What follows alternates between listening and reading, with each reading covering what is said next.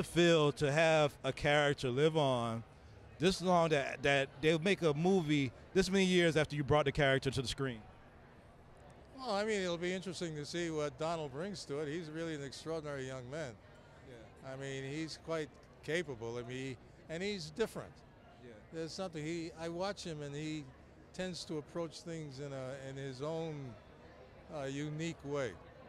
I know when you got this part, I mean, you had Dear God in Light and Mahogany and all these other great projects. But when you started to Star Wars, like, how different was that for you to be cast into a movie of this canon when you was an actor, when you was a young actor at that age? Well, it was an opportunity for me to work with some extraordinary people like George Lucas, and it was a chance for me to play around with the ideas that I've been nurturing for a long time. I've been doing this for over 60 years.